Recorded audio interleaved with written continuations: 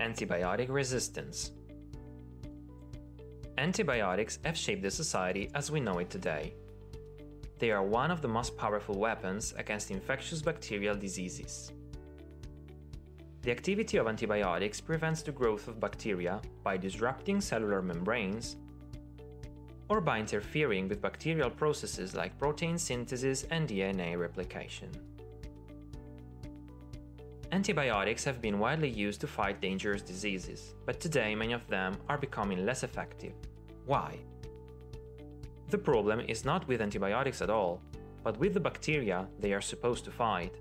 That's the theory of natural selection by Charles Darwin. Bacterial growth is quite fast. The complete proliferation cycle can be a matter of minutes. Since their replication isn't always perfect, during the process bacteria undergo the acquisition of mutations.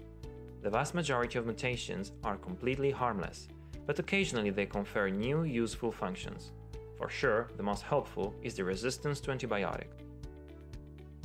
Acquired mechanisms of resistance may include the capacity to inactivate antibiotic molecules, the creation of pumps to throw antibiotics out of the cells, or the mutation of cellular components so that antibiotics can no longer find their target.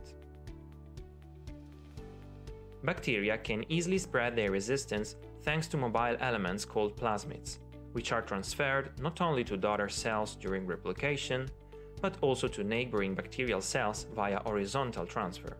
This is why antibiotic resistance is continuously growing. Nowadays, there is an urgent need to control the use of antibiotics. A careful employment should concern their prescription for both humans and animals. The 2006 European Union decision to ban antibiotics as growth promoters marked a significant step towards a more responsible use. However, the CDC reported that antibiotic resistance still causes one death every 15 minutes in the US. We need to do more. Bacteria are now becoming superbacteria, which are no longer responsive to any antibiotic. And there is an increasing evidence that resistance can be also transferred from animals to humans. The discovery of new conventional antibiotic molecules is running aground.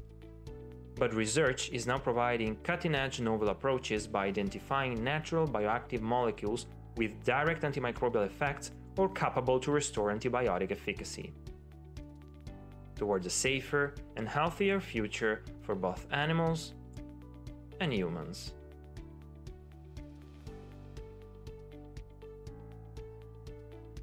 My name is Andrea, R&D intern at Vetagro SPA. I'm a biotech graduate, and in my free time I love listening to the music, learning new languages and traveling. Thanks for watching!